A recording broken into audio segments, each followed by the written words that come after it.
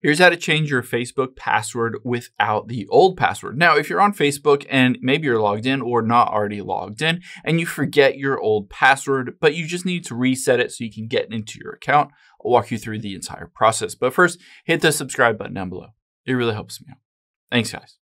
Now, let's open up the Facebook app here, and I'm going to walk you through an example where I'm already logged in, but I don't know my old password, as well as one example where you're not already logged in. So let's tap on your menu at the very bottom right, and then tap on the gear icon at the top right.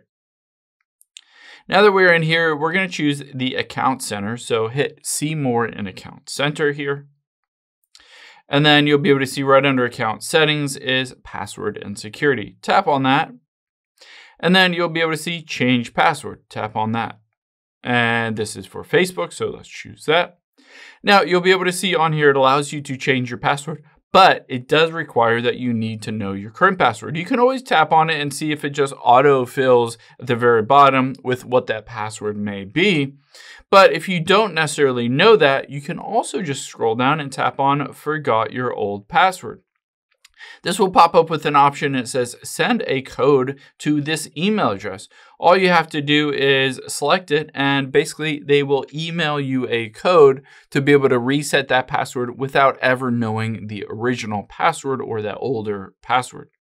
Now, this is an option if you're already logged in, but let's say you're not already logged in. I'm going to just open up a web browser here and go to facebook.com.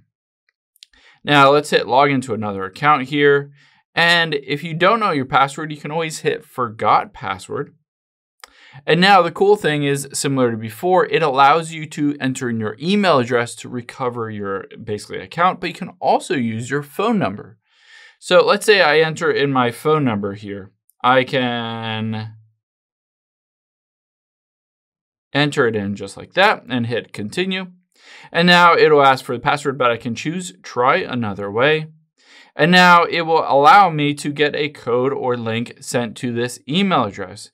Now you can basically get that code texted to you or emailed to you depending on your preferences and your specific account. They'll show you either an option to SMS text you a code, a verification code, or they'll send it to you via email address. But you can see here's my email address. All I have to do is hit continue and they will email me that code and I'll be able to reset that password to something new without ever having to know that old password. I hope this helps. If it did, hit the like button down below and leave a comment if you still have any questions. Thanks, guys.